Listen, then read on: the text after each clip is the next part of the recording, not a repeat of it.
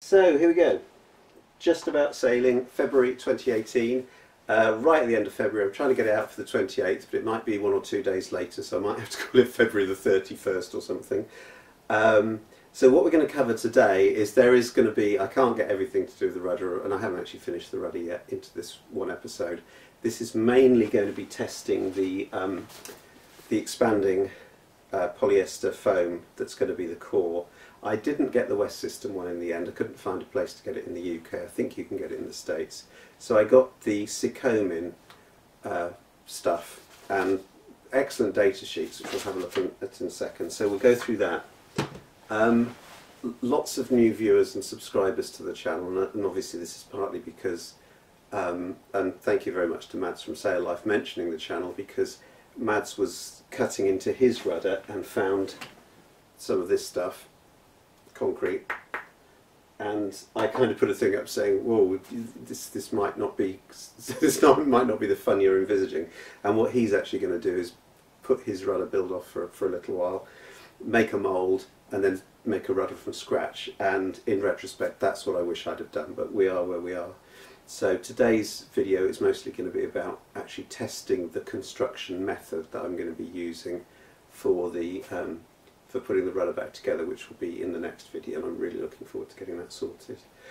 So if you are new to this channel, this is a small sailing channel. It's not one of the biggest. My cameras are cheap and pathetic. I sometimes forget to turn the sound on. It's not a DIY channel, it's just recording what I do. So if you are going to do a similar job to this, look at the comments below and make your own mind up. I'm certainly not advising anybody to do the same as what I do. So if you've done the same before, put a comment down below as well, so other people can kind of learn from this. But I've quite enjoyed doing it. I mean, you're welcome on board, by the way, and I've really enjoyed doing this. I do now have, if I can lift it up, the new stock, the new rudder stock has been made, so I'm bursting to get this all sorted out. There were a few comments asking if the other one was really 316 stainless. I've got no idea what this one is. I have the quality certificates to prove it. Other thing that's going to be coming up fairly shortly, well, in the next month, well, when the weather gets nice, the windows. I've got the template to test out, see if that fits on the windows. They will then be manufactured, and I've got the extrusions just to test out. So I'll be going to the boat, finding out if all that works. So there's lots of interesting things going on. We've had snow today, but the weather is looking good, so I'm really looking forward to getting this sorted out. So the first thing is, let's have a look at this. Let's have a look at the data sheets first, and then let's actually have a look at this stuff in practice. I wanted to practice with this material because, according to the data sheets, it does look very different in its characteristics to the normal polyester, polyethylene, whatever it is, expanding foam that we normally see. Right, so this is the Sicomin. I'm using the PB250, 250 kilograms per metre squared, which is about the equivalent of 16 pounds per square foot. Low density foam, no hollow microspheres, so it means it's pretty much waterproof. So the water's not going to sink into it. Fast expansion of the casting, slow hardening of the mass. So very good instructions in terms of how much you need to make how much, and it's a 4:1 mix for the PB250, so to make 10 litres you'd need 2.5 kilograms, i.e. a quarter, and you do measure it out by weight. Very, very specific instructions as to how to actually cure that, but we'll have a look at that in practice. It is an exothermic reaction which carries on for several hours after you've actually made the mix. Mine would come in somewhere between a 3 centimetre and a 7 centimetre casting, which is this lower line here, and I've used the DM02, which is the slow hardener, and so it's not going to be an issue. They're very, very low exothermic problems. If you used, for example, the fast one and you had a very thick heating, you can be going up to, and this is centigrade, to temperatures over 120 centigrade after 2 hours. So one of the things you do have to be careful of, which they've warned about, is when you do the second part of the process, don't do it too quickly. You can with small castings, don't do it too quickly, because you can actually scorch the epoxy. So you have to be very aware of the exothermic properties. They say a fast expansion speed, and this is the one I've got the orange line up here, the PB250 with the DM02 hardener. But we're talking about sort of 30 minutes, an hour or so, and you know, that's not fast, unless all the videos I've seen have been speeded up, but it's not. This is not something that's going to go out of control, but you still need to be careful, I guess. And this is interesting. They do a worked example of making a dagger board in a mould where they're putting down some sort of fiberglass and then walking you through the process. I will put a link to their website and you can pick up a copy of this data sheet. And very interestingly, what they do is they kind of put they put the foam on both sides and then squidge them together. And that's what most of the commercial people seem to do. And I'm not sure if I can do that, but it's certainly one of the things I want to consider. Right, so this is my heat box. Now, I've mentioned before my woodworking is not exactly the best, and I put a heater element in the bottom. But based on what I normally do, this is pretty much a Chippendale, to be quite honest. So what I'm going to do is I'm going to put this thermometer in there. The ambient temperature is currently 18.2. This does minimum and maximum. For those of you who think in Fahrenheit, I will change that. So the ambient temperature is about 64.9, nearly 65. So what I'm going to do is I'm going to just pop it in that box. I've just put that there so that it's not directly with it. This isn't particularly powerful, so we're going to see whether or not I need two of these, whether this works at all, whether I need to do padding on it. But I thought the best thing to do was let's just see if we can make a difference. So let me pop that in there for a few hours and see what happens. Okay, so it's been about 2 hours. Let's see. Oh, it feels a bit warm inside. It feels a bit warmer. I don't think this is particularly warm. It's saying 23 degrees centigrade.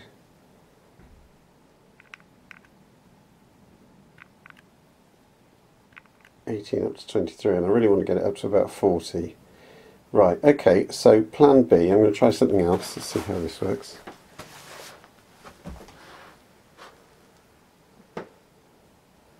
Right, so this is my brainwave. Just put a load of old quilts on the top of it and see if that makes any difference. Let us have a look.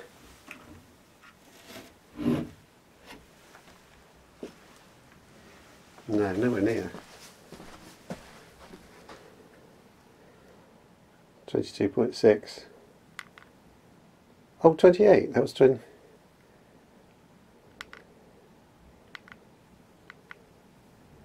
Sorry, that's the maximum is 28.8. Minimum 22.6, which is what it went in at. So yes, getting there. Another 10 to go. That's 83 in Fahrenheit. I think I just need a bigger bit, perhaps two heaters, or a better type of heater. Right, so another think about this then. Right, attempt number I've completely forgotten, but basically I borrowed a third heater. Well, that's quite warm. Not 100% convinced. Oh, 41. That's 41. I think I put it in, it was about 23. It's been at 43. Excellent. Right, now I know it's at 41. I'm going to reset that, clear that, and see if it's going to keep a consistent temperature. So I better close this off again. Brilliant, excellent, good news. Right, okay, then I'm being ultra cautious here. What I'm going to do is I'm going to make a couple of small batches. These are little 200 milliliter containers. So I'm going to do one, I'm going to put it in the heat box. I'm doing this late at night because it took so long to get the heat box sorted out. I'm actually going to put the lid on this when I do it, and I've drilled a couple of holes in the top to let the air out, because I have read that actually it needs a little bit of pressure in it to fill all the corners, so I just want to kind of see how that works. This is very much an experiment. So I've got these two things. I've done the sums. I've got the mixture and the hardener here. I've got a set of scales down here. I've got a mixing stick. I'm going to get a proper mixing thing, because you only get 4 minutes to play with this before it really starts to expand. Got a nice little poury thing. Right, I've put the breathing thing on, hence doing a talk over. But I've ordered a small helical whiskey thing to mix up, so I did, and it does say to do that, so my mixing is not good throughout this video, and I'm pouring a couple of making a couple of these things into this mould. And to be quite honest, I was going to do a sort of time-lapse thing, but nothing exciting happened. Literally it expanded just the tiniest little bit, and that was about all. Okay, so not quite sure what's happened here. This is about half an hour in, and the process seems to have stopped and it hasn't expanded very much, so I need to go back to my calculations, which were possibly wrong. I also didn't really mix it hard enough. So yeah, worthwhile to test these.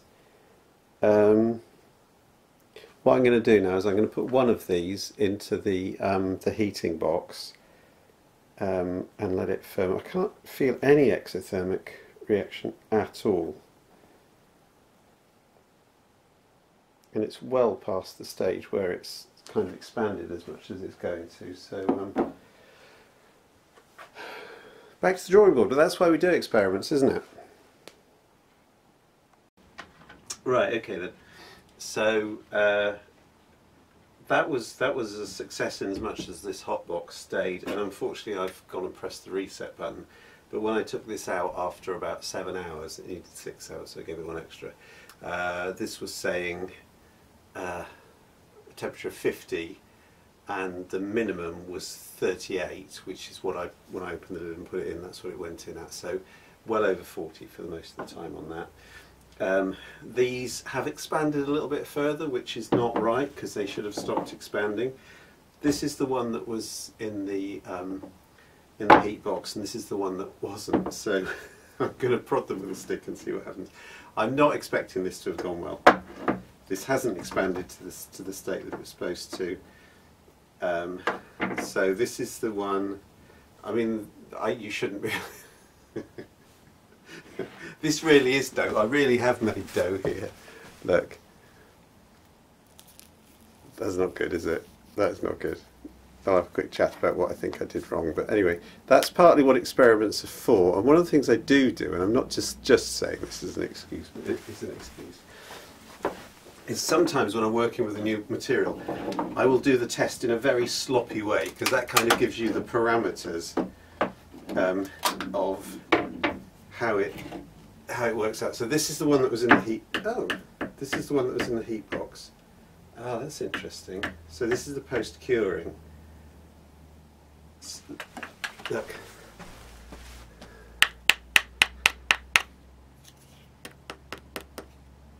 That feels solid. So the post-curing process is necessary. It's not an option. It does say that that's what gives it the structural strength.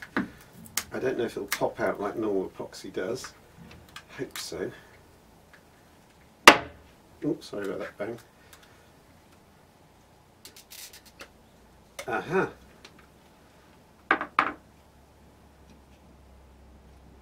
Right. Good. So we have a strong bit of stuff there. I'm going to do another test actually. Whoops. Maybe not that strong, I just broke a bit off. Actually that was just a slither. But anyway, so that's interesting. Right, so that was the final test and that was successful. I mixed this up much more thoroughly, and I went about 30% over. It recommends you go 10% over, and it's filled up. When I left it for about 6 hours before putting it into the heat box, and it had just started kind of bubbling over to there, and then whilst it was in the heat box, I'm using the slow resin, and I think that's probably why it's continuing to sort of expand.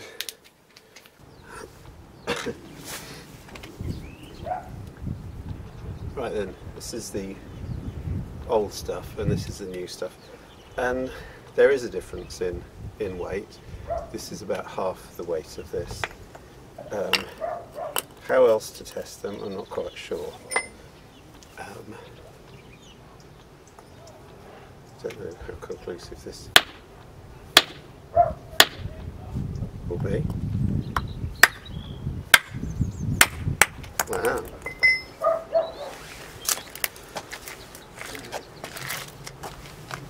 So obviously, by a long way, not as tough. I don't think. Let's see if I can actually break this.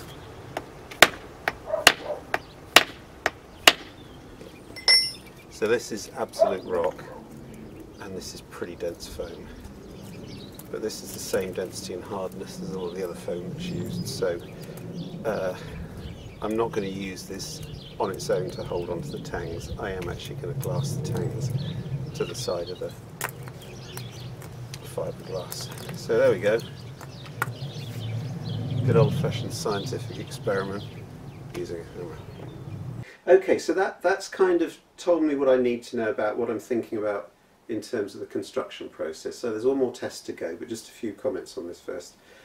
Probably not a fair test to actually just sort of split this in half, because it doesn't compress. It's very kind of solid, and it's going to be, the tangs are going to be enclosed. But I haven't got a way of actually kind of testing that. So what I'm going to do is I'm going to actually put some fiberglass to fiberglass the tangs onto the side with some standard epoxy sort of filler and stuff to strengthen that up. Very much along the lines of, I'm going to put two videos below, one from Jefa, who are the people from Denmark who do the most fantastic rudders and steering systems, and there's a video showing them making one of their proper industrial rudders, and you can see how they fiberglass this into the side, but then they squish this in the hole. And I'm also going to put a video from the makers of the expandable epoxy foam that I've used, and you'll notice that what they do is they kind of have the bottom mould, they fill it up, the epoxy starts to rise, they have another one and the epoxy starts coming down, and then they kind of clamp it together. And I think with this kind of epoxy you can do that, so I'm going to make up a rig and look and see if I can kind of test this out. So this will be the kind of final test and the last thing we'll do today. So anyway, let's have a look at this. Okay, so the next stage of this is I'm going to mock up a hollow rudder to see what happens. So I've put a wooden frame thing together. I'm just figuring out where to drill the holes. I'm going to use the old stock as a guide. Sorry, to put in there. I need to hold it sort of fairly solidly. It doesn't have to be perfect, it's just to watch how the foam goes. And talking of watching the foam go, how the foam goes, what I've done is I've got a piece of Perspex plexiglass. This looks blue, but it is actually clear, so that I will be able to see what's happening inside. Now, I like to get these videos out before the end of the month, one a month. It's the 28th of February at the moment, so this might be going out on the 29th, or I might cheat and put it out on the 30th or 31st of February. But okay, I won't subject you to watching me doing woodwork and stuff, so let's have a look when I've actually put this together. Right, there is a very good reason why I don't show my woodworking. It's because it's literally so rubbish and agricultural. I've kind of tried to glue everything up together, and I'm going to wait a couple of hours for this to dry. Normally I use epoxy, but I've used this stuff, which should be quite strong enough. The back bits are epoxied. So once this is all dried, I shall introduce what I'm actually doing here, because I've slightly changed my plans based on the way that I'm actually going to fill the core.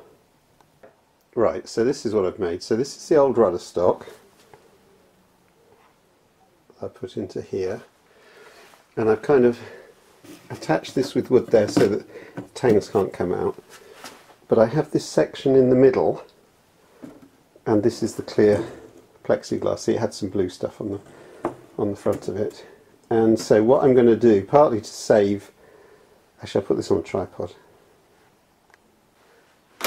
Yeah, that's a bit steadier, isn't it? So yeah, this is kind of a mock-up of the rudder to about the same sort of volume. So the stock won't move, so these tangs aren't held in, but when I do the proper thing I'm actually going to put some filler underneath there and then fiberglass over. And I'm only going to do one small section to save on epoxy, because I quite like that epoxy. I might want to do it for other things, and I'm actually going to try the method that they do in the videos that I've linked below, what Jefa and what the manufacturers do, which is to put the foam in here, and then imagine I'm putting the top of the rudder on, and then drill a couple of holes up here just to let the air come out, and then fill it up and see what happens. And also, having only done one section, if I mess it up completely, I've got other bits I could do. So anyway, it makes sense to me. I don't know if it does to anybody else, but this is fun. This is fun stuff.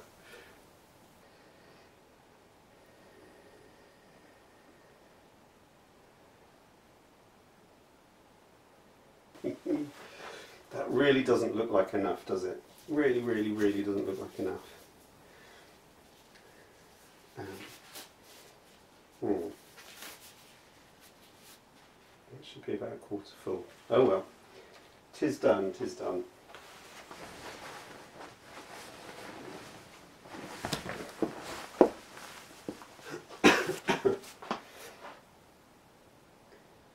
Right, sorry to interrupt the enjoyment of your programme, but I've realised that I've made a mistake in my calculations. I've forgotten that there's actually a width here about... Oh, anyway, so I need to mix up a little bit more and add it, which is an interesting test to see if that works. So it didn't look enough, it really didn't look enough. So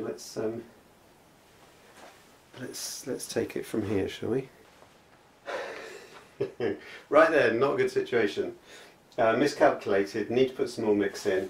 This, which I put on with industrial strength double-sided tape, is absolutely stuck down. So if I would... I need to get the calculations right, don't I? But hey ho, better to make a mistake on this thing than it is on the real thing. Now luckily I've got these holes. Oops. And I have a syringe. So I'm going to mix up the new stuff. Does the syringe fit in there?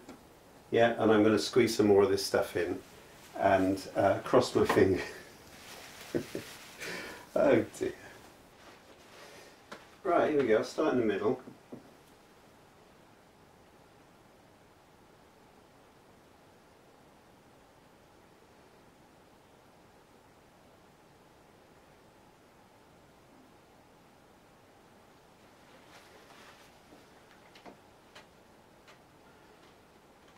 The lesson here is get your maths right in the first place, really, isn't it? How foolish of me.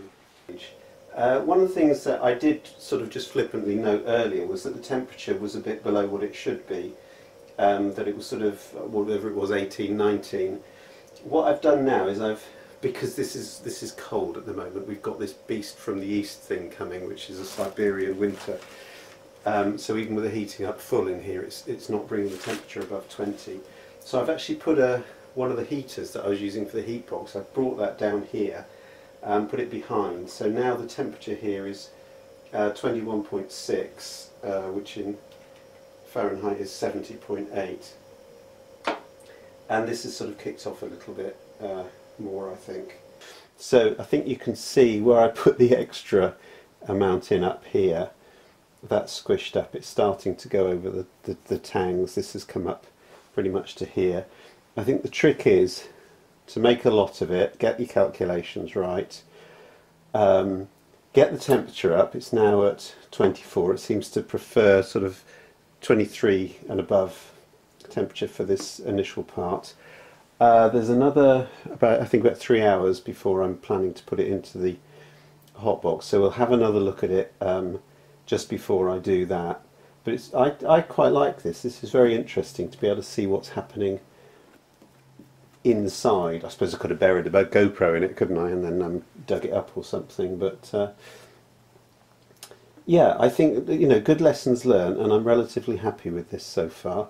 Obviously, had I put more in the first place, it would have been more effective. But I'm just not going to be stingy at all when I actually do it for real. I'm going to put loads of stuff in and take it from there. Right, we'll come back to this one.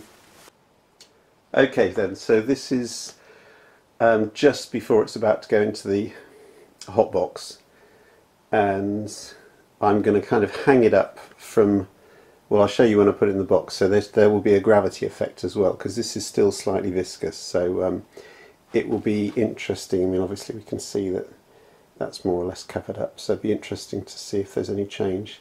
I'm happy with this. I'm not going to repeat it. I could do the other section, but this I think has taught me all I need to know. It'd be interesting to have a look, see how it goes through the second cure. Nearly at the end of this marathon. Thank you. For those of you who stayed this far, well done. You certainly do deserve a prize. So I've kind of hung this rudder up in the hot box, put the temperature thing down there.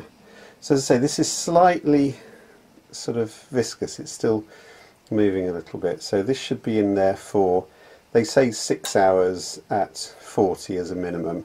It's probably going to get more like 8 at 45, 50. So we'll do that and see if that's expanded anymore or what that looks like, and take it from there.